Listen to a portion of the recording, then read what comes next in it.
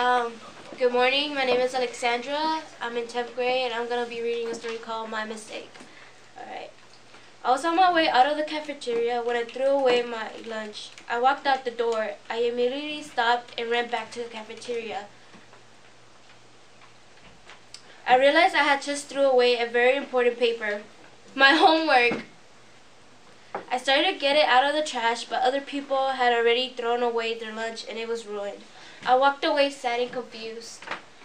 "What happened?" my friend asked. "My homework," I yelled, freaking out at the same time. "Calm down, Alex," she said. "What about your homework?" I then explained to her about the situation with my homework and how I accidentally threw it away.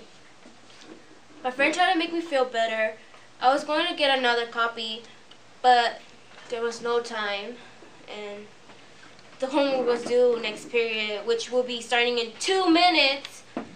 As I walked into the class, I already knew what my consequence would be. Wall Street. Oh, how I hate Wall Street.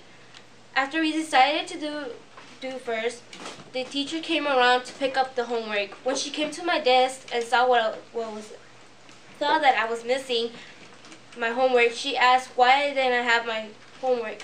I told her the truth, but I still got Wall Street. After school, I had to attend Wall Street. I hated it as usual, but overall, I learned my lesson. I will always check what you throw away and slow down. I also am glad that I told my teacher the truth. I could have lied and gotten in more trouble. Now I know I can learn from my silly mistakes and not make those mistakes ever again.